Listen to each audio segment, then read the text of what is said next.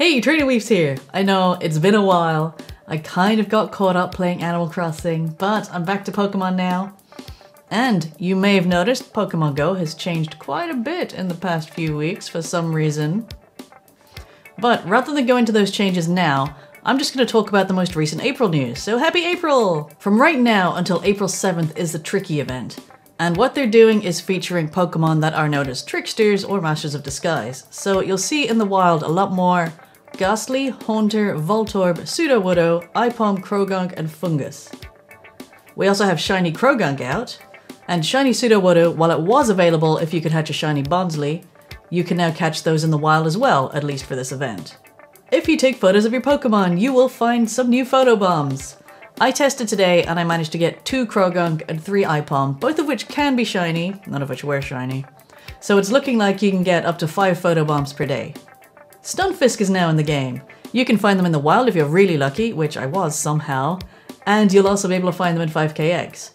Other things in 5k eggs for this event are Aipom, Wynaut, Bonsly, and Croagunk, again, all of which can be shiny. If you live somewhere where you can go outside, then you can get field research tasks giving Sudowoodo, Croagunk, or Stunfisk, and Ditto have been boosted, and you will also find them as 2 new Pokemon, Voltorb or Fungus. Aside from this week's event, we have the usual monthly changeover. Though, while you would expect Giovanni would have a new boss, they've decided that the boss, if you battle Giovanni, will still be Entei. Again, those of you who can go out and get field research, the 7-day breakthrough has changed, so instead of getting Ferroseeds, you can now get Alolan Executor with a Stardust bonus. Pokemon Spotlight Hour on Tuesdays and Mystery Bonus Hour on Thursdays are still happening. No word on what those are, but I presume it's going to be the same kind of thing. So Tuesday will be a whole bunch of Pokemon spawns, and Thursday will be something like double Stardust or double XP and so on.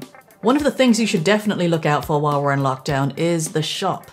Every week Niantic are putting on a bundle that should help people who are playing from home. Previously we had a bundle of incense for 1 coin. This week we have 50 Great Balls for a single Pokecoin. Next week will probably be something else. In 5-star raids we have the new legendary Pokemon, which is Landorus, and Landorus is also a Go Battle League reward as long as you get to rank 4. You should know that it's a ground and flying type Pokemon, which means it's double weak to ice. So you want to get your Mamoswines, you want to get your Weaviles, you want to get your Glaceon, and anything else that's ice with an ice move. Shiny Teddiursa was released last week, so if you see those cute little teddy bears around, don't forget to click on them, they might be green. And finally, you may have seen a notice on the Niantic blog that they are working on ways for us to do raids at home. That's still in development, so in the meantime, until that's released, they've extended the range that you can interact with gyms. You can tap the gym from twice as far as you used to be able to, which means that you can stand far away from each other when you're out. So good luck with Pokemon in April, play safe, and don't forget to wash your hands with soap for 20 seconds. Thank you for watching, goodbye!